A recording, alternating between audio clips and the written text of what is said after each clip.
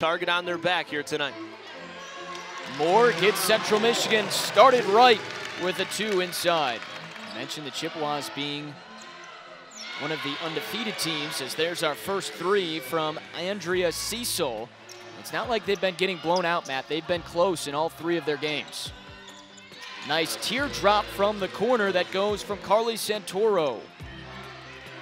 5 starters still in for Central Michigan as Michaela Kelly works it to Frost. And the forward knocks it down from the outside. Great awareness to know that the shot has to go up quick. Good stop from Presley Hudson as she lets the defender blow by. 51 points for CMU in this first half. Hudson behind the back. And another assist. This one to Raina Frost. Scoring-wise for either side, 13 points.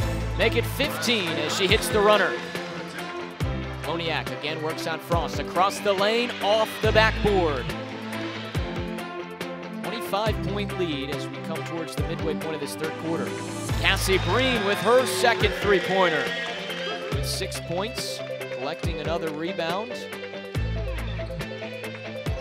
Step back 3 for Hudson.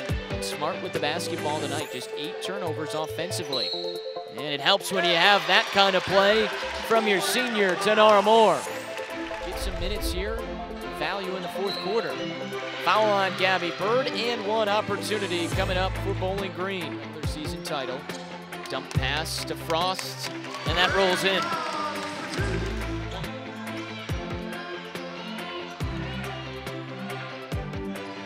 Nice drive by Cole as she puts it in with the left hand. What a win tonight for Central Michigan, 90-54. Central Michigan has won their first 4 in Mid-American Conference play, and they remain atop and unbeaten in the MAC.